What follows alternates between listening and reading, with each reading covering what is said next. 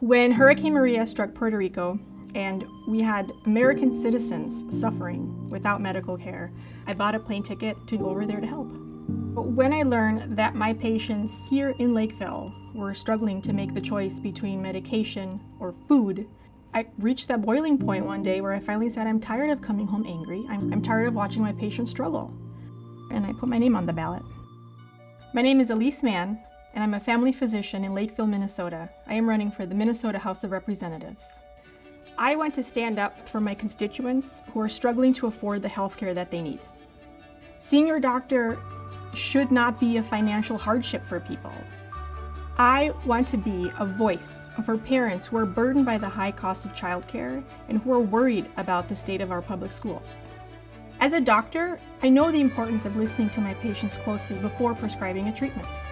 I know the importance of treating people with empathy and respect. I want to be a positive force for change in our political climate because I don't back down from challenges. I embrace them and I get things done. Look, I didn't set out to be a politician, but I'm passionate about this community.